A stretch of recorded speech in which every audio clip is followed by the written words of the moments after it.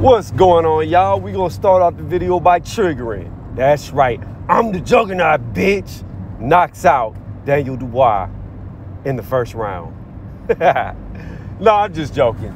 So we on my drive to work. Before we get into the video, if you like this, give it a thumbs up. Dislike it, give it a thumbs down. If you really like it, subscribe to the channel because that is what helps me out the most. And don't forget, I go live Monday through Saturday at 9 p.m. Eastern Standard Time. If you're in North South America, or if you're in Europe, Africa, or Asia, that is live at 9 EDT. EDT! That's right. So with that being said, let's get into this morning drive video. Joyce versus Daniel Dubois. How do I see this going? First off, I want y'all to take a look at my picture. Just look at that picture right there. Do you see how much bigger Joyce is than Daniel Dubois? And I'm bringing this up for a reason. Normally when you see Daniel Dubois in there against the people they put him in there against, he's the bigger man, the bigger, stronger man. Well, in this fight, he's going to be the smaller man, and he's the much weaker man, because of this same press conference that you see in this picture. Daniel Dubois went to push Joyce, and he actually ended up pushing himself backwards off of him, almost like he was pushing against a wall. Now, this is boxing. It's not MMA, and strength is not going to save you. But my only point to this is, when you're the younger, bigger, stronger man, it's a whole different thing when you come up against an older, bigger, much stronger man, because Joyce is much stronger because he didn't budge. So that tells you that he's the much stronger man. Now, here's the thing about Joyce. When you watch him in the amateurs and when he first went pro, I believe he fought Usyk. I believe that was the amateur fight that I saw of him. He was a lot more fluid in his movements. And that could be attributed to maybe his size. He's bigger, not as agile, not as fluid, and he's slow. But here's the thing about it. Daniel Dubois is slow too. And unlike Joyce, Dubois to me has never looked fluid. He has looked pretty much the same as Joyce. You have two big guys, with Joyce being the bigger in this case, and they're pretty much the same to me. They're both very strong guys. They're both come forward type fighters. They're both pretty slow. If there was going to be a speed edge, I would give it to Daniel Dubois. I think he's a little bit faster with his foot movement in his hands, but I don't think much. I don't think the hand speed difference is going to be enough to who's going to get off first.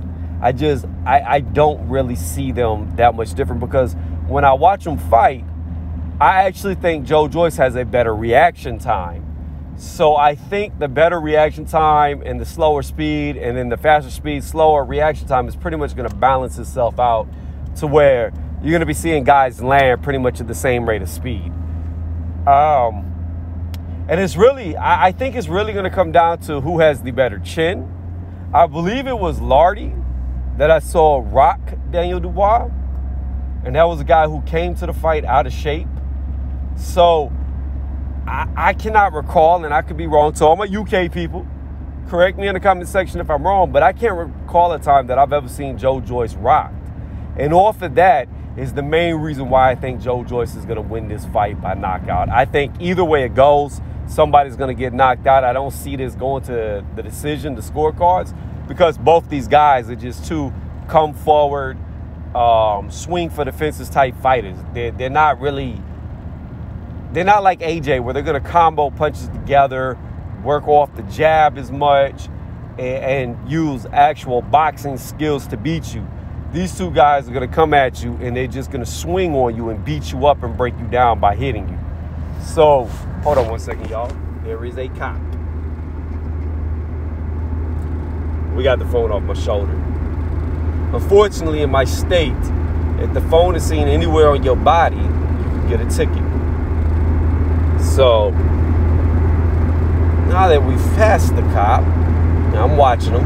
I'm watching him. All right, now that we've passed him, the phone's back on my shoulder so y'all can hear me better. So again, both are come forward fighters. Both have not the best of defenses. Again, what edges I give Daniel Dubois are small. Like, I would say, in my opinion, I think Daniel Dubois has the better defense, but I don't think he has the better defense by much. This game right here between these two is like ruled in inches. Maybe not even inches. Let's go to y'all metric system, millimeters. This is really in millimeters, like even smaller than inches. Like, I'm telling you, the separation of these two is very little. But then I have to come to, who do I think has a better chin? By far, Joyce. Who do I think can hit harder? I believe Joyce. So those two aspects right there I have to take into account when I know they both get hit a lot, especially Joyce. It's like he can't, it's almost like Joyce puts his face in the direction of the punch because he gets hit in the head a lot. So, you know, Joyce can't seem to get out the way of punches, and Dubois can be hit too.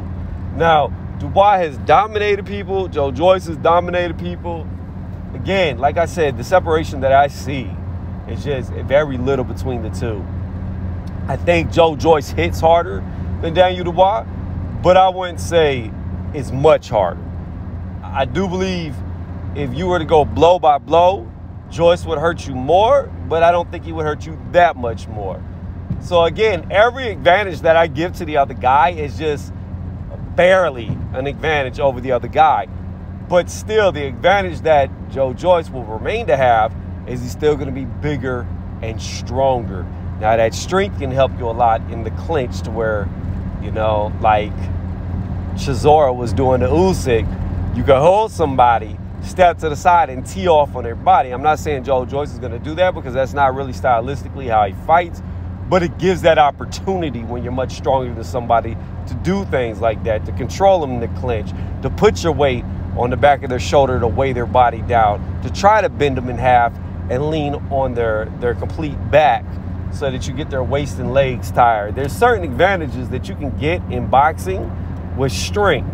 Now, it's not the end-all be-all, but it does help at times in the right circumstances.